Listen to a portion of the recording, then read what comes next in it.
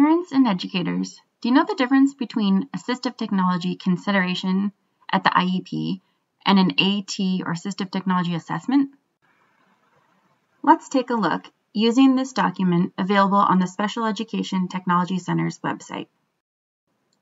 AT consideration is a discussion that happens within the IEP meeting to determine if assistive technology is required. In contrast, an AT assessment is completed outside of the IEP meeting and occurs over a span of days, weeks, or even at times months. The AT consideration discussion involves data that the IEP team has from levels of performance.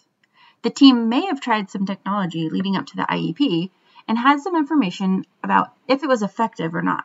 This informs the discussion. An AT assessment involves gathering new data over multiple interactions and includes trials of technology to determine what works best for the student.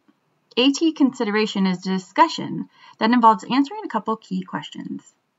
Like, does the student require AT devices and services to make progress on annual goals towards state standards? Does the student need AT to have equitable access to the curriculum?